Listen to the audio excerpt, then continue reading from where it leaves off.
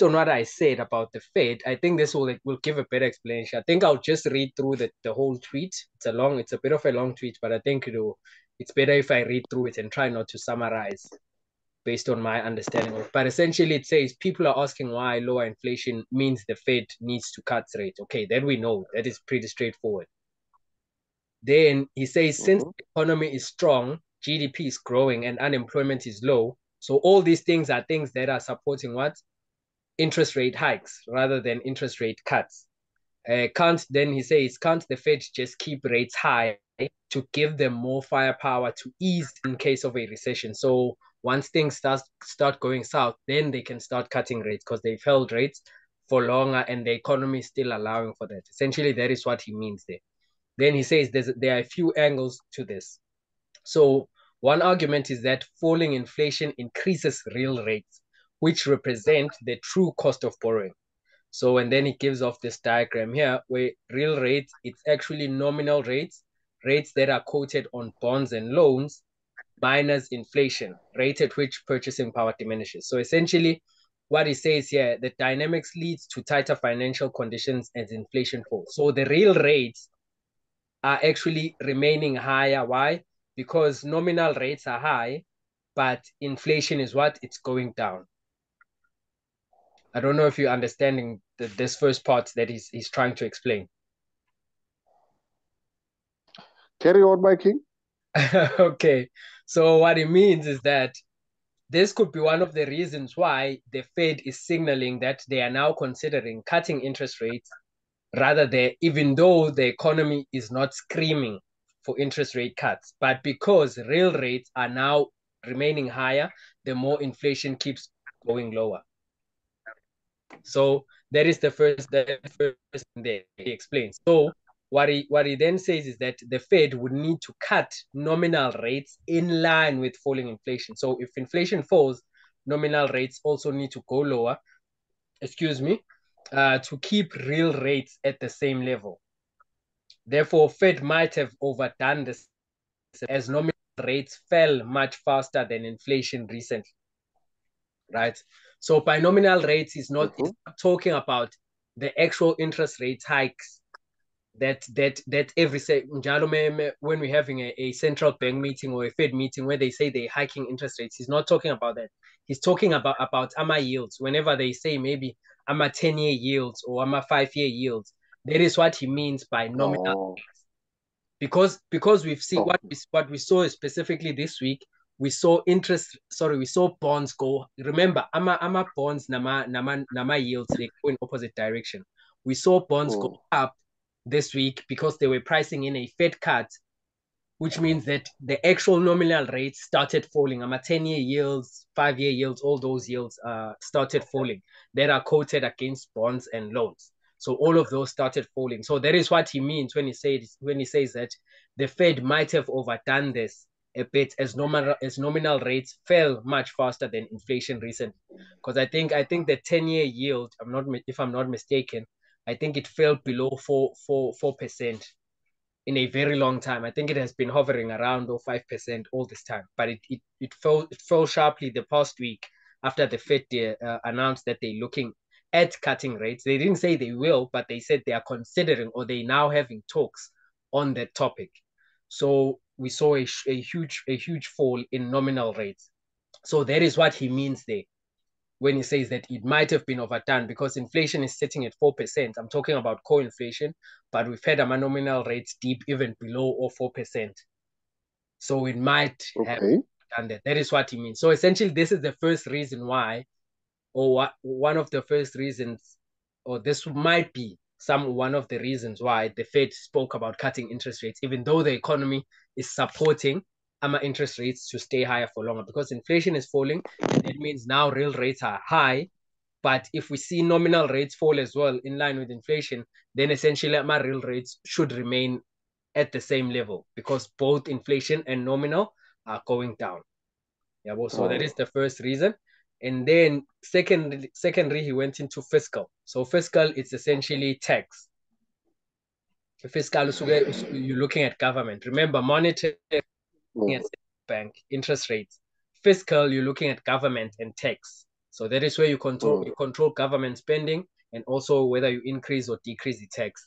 But essentially here, he says keeping rates at the highest level over the past decade leads to higher debt interest payments over time. That makes sense. Therefore, the US has about 8 trillion of debt maturing in 2024, which needs to be refinanced at higher rates. This will be a substantial drag on the fiscal budget, so on the governmental budget, as debt interest payments will rise substantially. Remember, what does it mean? Remember, when we were talking about bonds, I said governments also issue what? Bonds. So what he's saying here is that about 8 trillion of debt is maturing in 2024, which needs to be refinanced at higher rates. This will be a substantial drag on the fiscal budget as debt interest payments will rise substantially. So if rates remain higher for longer, then of course our repayments will be higher, and then that will mean that from a government budget or a fiscal budget, then they need to cough up more, or they need to have a bigger budget to be able to accommodate what these higher interest rate debt repayments, right? So then he goes on to say they are already approaching 1 trillion, which makes about 15% of total government spending in 2023. So with US debt levels at 33 trillion and continuously rising, rates have to decline to make debt service payments manageable. That is essentially why he included the fiscal side of things. So that could be a second reason, which, okay, besides real rates, the second reason could be that the Fed is now also looking at the government side of things, the fiscal side of things, to also accommodate that, because the economy is not screaming for rate cuts. But they've now started talking about rate cuts. So I felt this explains it better than me just ngendlela engangichaza ngayo, yabo. So then thirdly, it's the risk of recession. Higher rates increase the chances of a recession. We know that. As the higher cost of borrowing restricts household spending and investments by corporations. We know that. That's the whole aim of hiking interest rates. Then the impact of higher rates is not only a function of absolute levels, but also of time. What does it mean? The longer rates remain high, the larger the fraction of debt that gets rolled over to higher payments. Makes sense, because value interest rates are going higher, so more debt will be repaid at a higher interest. And then this therefore increases the cost of living for consumers and corporate costs for businesses. Barely, that's what we know, because that is what we explained as an understanding. What if they're hiking interest rates, they're trying to cool the economy or slow down the economy. Obviously, that means higher debt repayments. So businesses will struggle, consumers will struggle, and then that will lead to what? Increase in unemployment and all of those things that could lead to a recession. So for now, it looks like the Fed managed to achieve a soft landing, and they wouldn't jeopardize it by keeping rates unnecessarily high for too long. So this goes back to what I spoke about, which I also feel which that is what, because that is one of the themes that has been happening in the past few months or weeks. Which they've been talking with, can the Fed actually achieve a soft landing? Can they actually bring inflation down while the economy is still strong, while unemployment is still low? Right. So all of those things have been on the talks when it comes to the financial markets. So maybe the Fed is like, okay, let us actually start considering while our economy is still strong, and maybe we can achieve a soft landing. Because if we continue to perpetrate the position of being hawkish and saying we'll keep rates higher for longer, that will result in market participants buying more of the dollar, and that will keep our currency higher, and then we'll also be at some point forced to do what? To continue sticking to the narrative of higher interest rates, and that could be bad for us, or that could hurt us when things actually turn south, when the economy actually turns south. So they're like, okay, while we are still in a good position, let us try and shift our position, our stance right now, so that when the market screams and says cut interest rates, we've already introduced the market or the market participants to our position, and it will be easier for us to just cut interest rates and not drive the economy into a recession because we've kept rates higher for too long. Therefore, also interest rate expectations stay higher for longer, which means that market participants and investors keep on buying the dollar. So let us do the opposite of that. So that in essence, this also touches on what I was trying to explain with you. Just based on the risk of recession, they also see that they have an opportunity of not having a deep recession, of having a mild recession. So they don't want to jeopardize that by keeping rates higher for longer, or even talking about we are not considering cutting interest rates at this point. Yeah, well, so that is one of the third reason that he also mentioned there. And then lastly, he mentioned the politics, one that we haven't gotten into yet in depth, but 2024 is an election year in the US. Central banks would rather keep rates lower and let the economy grow above trend rather than make the opposite mistake, especially going into an election year or during an election year. Excuse me. So it's in the interest of the current administration to deliver positive economic results for potential voters, right? So this is more ambiguous. It doesn't mean that this is how they operate, but it's also just giving an outline, which looking ahead, going into next year, maybe this is also one of the reasons. Because like he also said when he started off the whole tweet, Witty, GDP, economy is strong, GDP is growing, unemployment is low. All of these things actually support what interest rates to be kept higher for longer, rather than for you to start talking about interest rate cuts. So does this make sense? Does this explain things better than how I had explained them? Yeah, it does, my king. But now my question now to you would be now, based on what you just said now, because the data is showing that, is what market pricing in, or is the market wrong to price in the rate cuts for next year? I don't know if I'm asking my question in a proper way. I don't want to use the word wrong. No, it's not. No, I get your question, and it's clear and straightforward. So the market is not wrong. That is what the Fed wants. Because they know that the Fed wants that, is that why now they start selling the dollar? Yeah. Remember another thing. Okay, let me try and answer it this way. Remember another thing. They've been looking to sell the dollar since last year, September 2022. That is the first time they started talking about Fed pivot after Fed had only started hiking interest rates in March.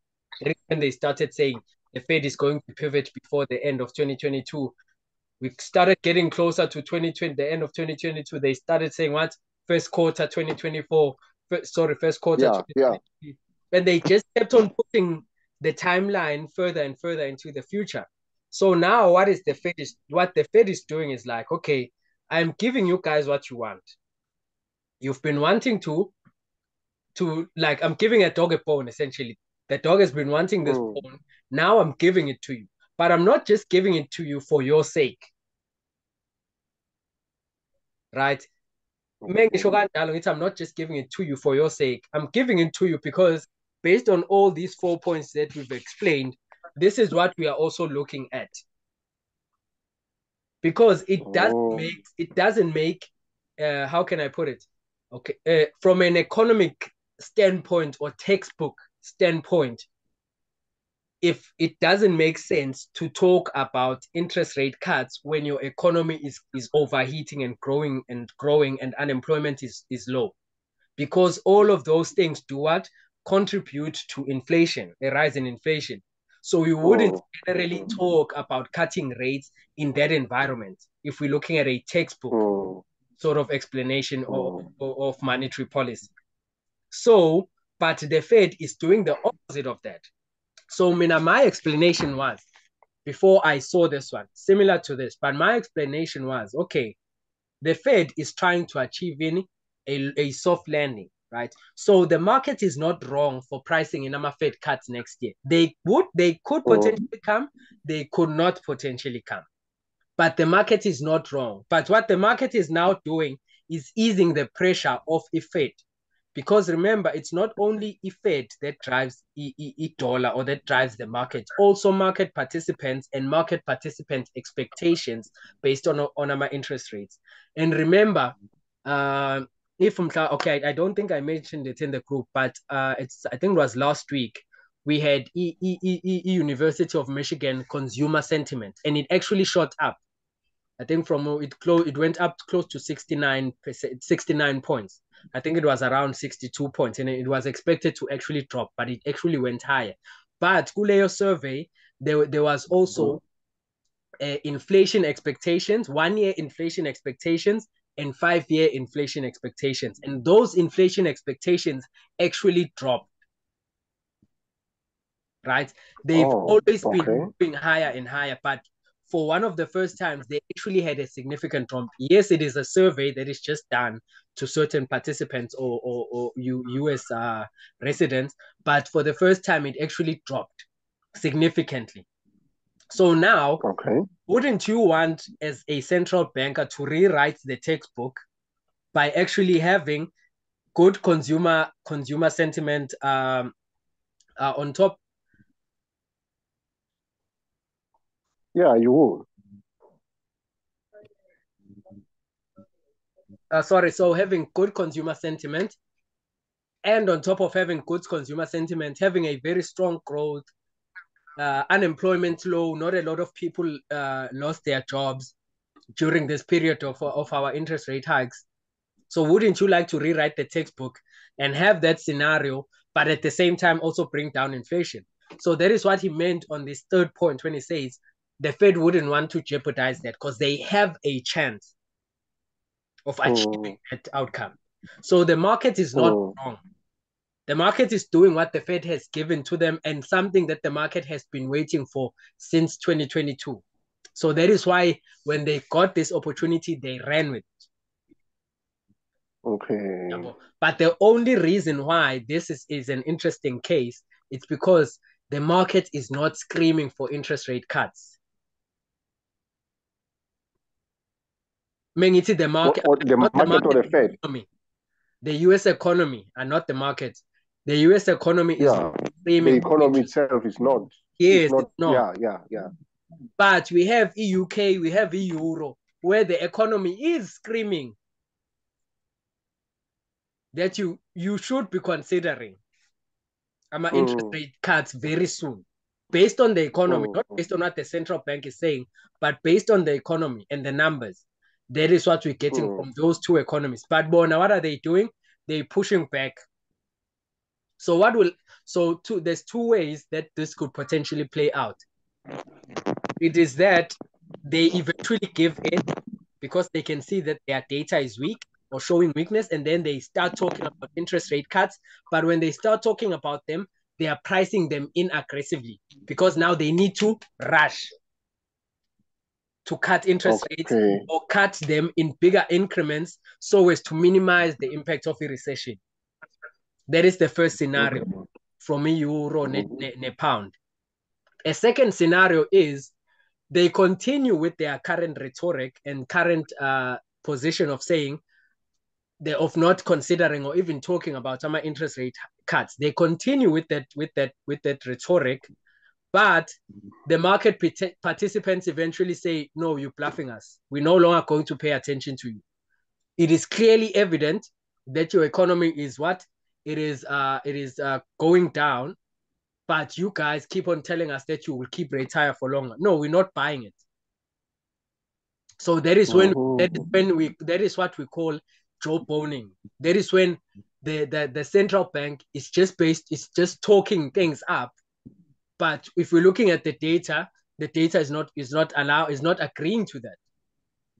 Yeah, but so those are the two outcomes that I was in, two potential scenarios that I see for Euro net GBP. Sorry, Euro and GBP that I'm looking at. Which for them, their economy is screaming for interest rate cuts or for a consideration of interest rate cut. Not necessarily they should start cutting, but a consideration of interest rate cuts, but they are pushing back against it. And for them, inflation is still high, especially UK. E-services inflation, which is 47% of the UK CPI, that is still sitting at 6.6%. Hmm. That is 3 times the target of 2%. So that is still high. So Yeah. if the economy is now on its knees, but inflation is still not budging, eventually as market participants, no, I'm going to continue hiking interest rates or I'll keep rates higher for longer. Eventually we won't, at some point we won't believe you because we're seeing which your economy is dying. Mm-hmm. You see? So that is where to me it comes as, which is why I was like it, I feel it's a cautious move from the Fed. It's cautious, calculated, but to a certain extent I feel it's a smart move, because let us give the market what they've been wanting all this time, even though our economy is not yet screaming for that, so that eventually, if next year 2024 the data for the US starts getting weaker and the Fed comes out and be like, we are cutting interest rates, the market has already priced that in. The market has already absorbed those news. It's no longer news that are new or a shock to the economy. So the selling of the dollar will be less at that point. Whereas kulaba abasaba nenkani njengamanje, that's what I'll say. For them, 2024 down the line, when they eventually say they are cutting interest rates and economy is in a worse position than it is today, imagine the selling frenzy that will be there. Mm. So that is how I'm viewing it, which is why I'm saying it in a sense it is like rewriting the textbook from the Fed. Which, can we potentially rewrite the textbook? Can we potentially achieve a soft landing, but still maintaining high interest rates and low unemployment, high growth or strong growth in the economy? Can we achieve that? Because even if they don't achieve that, but let's say even if inflation starts picking up next year or going into next year, into 2024, they will still have some buffer to change their mind and say, okay, no, we are keeping our rates higher for longer, compared to euro and GBP, where already they are weak. But even if inflation can start pushing higher, let's say Iran gets involved like seriously with Israel and Gaza war, that also affects what oil prices. The oil prices go higher, because remember OPEC said they will continue supply reduction or output cuts into 2024, right? So if that happens, what will happen to inflation when oil prices go higher? That is cost push inflation. Cost price is going to go up now. Inflation is going Exactly. to So now we'll start seeing higher. inflation. Yes, we'll start seeing headline inflation, which takes into account energy prices. We'll start seeing those push higher. But for the Fed, it would, even if it pushes higher, if GDP is still not go 5%, but let's say it's actually still at 2%, for them, their economy can still absorb a shift in talk and saying, okay, no, we are holding higher for longer. But for euro net GDP, even if they can still saying, okay, we are maintaining our position, we are not looking to cut, but their economy, can it handle a second round of inflation increase when their GDP is already low, when their growth is already suffering? Yeah, but so that is how I am doing it, which is why, in as much as Fed has announced that they considering or talking about some rate cuts, I don't want to say I'm not buying it, but I am not buying it in the sense of which I'm running to sell the dollar. For me, I'm looking at euro and GBP, and I'm looking at these two, and I'm like, what about you guys? What are you waiting for? Okay, since you don't want to buy. So are you saying at the moment you would rather sell the euro and the GBP instead of the dollar? Am I 100%. understanding? Yes. But would you buy the dollar at the moment based on the data?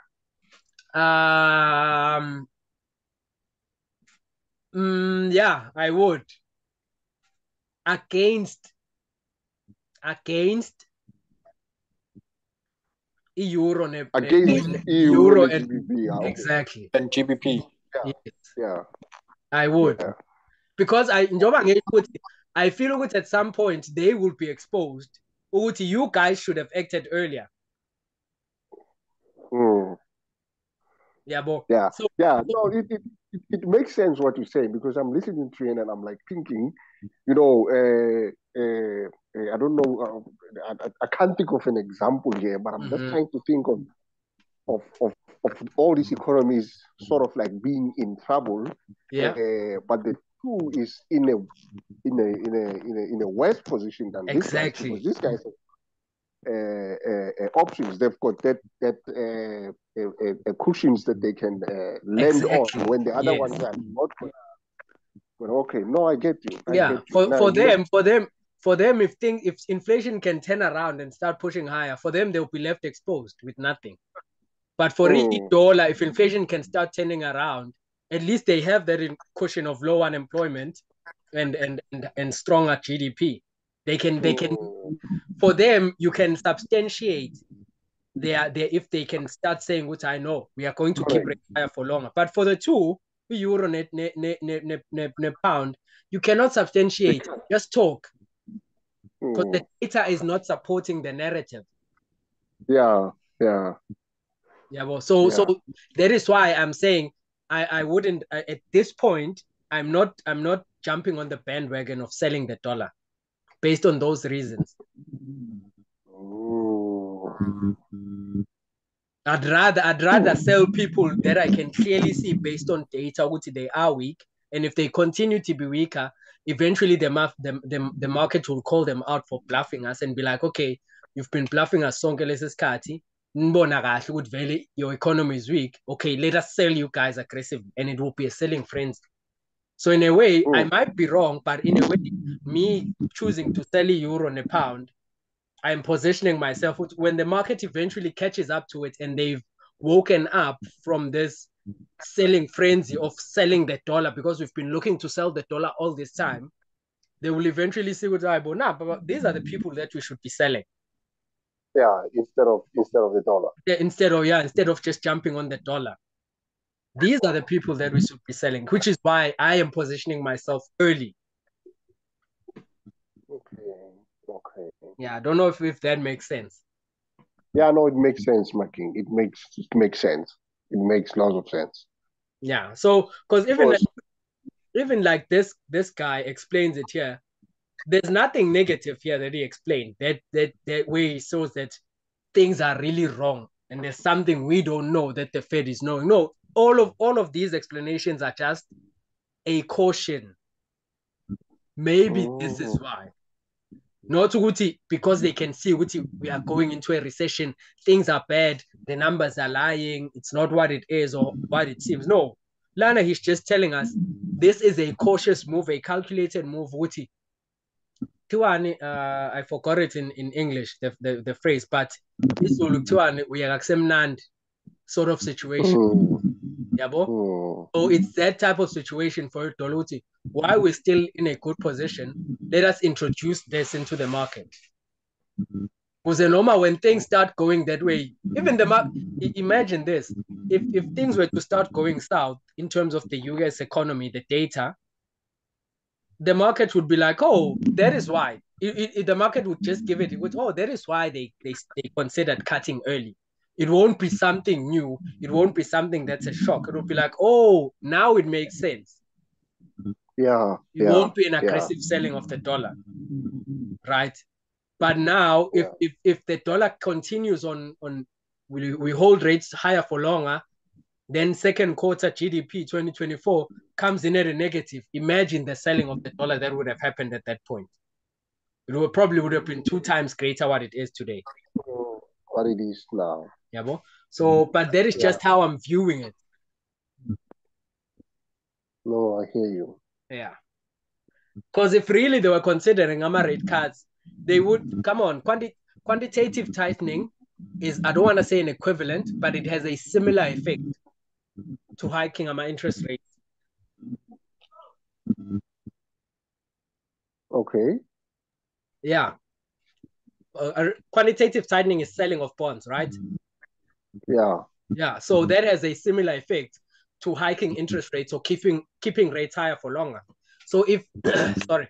So if Fed was really saying we are cutting interest rates, or we are really, really considering cutting interest rates, they should have also spoken about we are going to maybe also look at stopping the quantitative tightening. Because remember, if you are cutting interest rates, it also has a similar effect to doing what? To buying bonds, which is quantitative easing, not tightening. So you cannot say you're cutting interest rates, but you're also selling bonds. Doesn't make sense. Yeah. Yeah, bo? So that is, I mean, I'm Yeah. looking at all those angles, which in their statement, they still saying they will continue quantitative tightening as previously explained. Nothing has changed there. The only change is that we have now started having talks about our interest rate cuts. Not what we will cut, but we have started having talks. Yeah, so yeah, that's how I'm viewing it. Oh. And now the market took that as they are going to cut the Yeah, interest rates, and then yeah, the dollar. yeah. And of which they may not be wrong. Maybe they will cut interest rates, but at the same Yeah, time, yeah, yeah. yeah. So for me, that's where I stand with the dollar. Not to say I'm overly bullish like I was previously, but I'm also not as bearish as most people have turned out to be. Oh. So maybe for you, this is the time where you would want to wait, uh, or what? Yeah, yeah, and I'd want to wait when it comes to the dollar, but like I would tell I think it was Umlu that I was talking, Umlu and Tobeg, and I also said the same thing. That's the benefit of understanding fundamentals. You can't only focus on one thing. If the dollar story is like it is what it is right now, it's not clear. Okay, let me focus on the euro. Let me focus on the pound. Oh, JPY, not the JPY. JPY is becoming the more attractive economy right now. Even though now, but they haven't said they're gonna hike. But come on, eventually you will need to budge.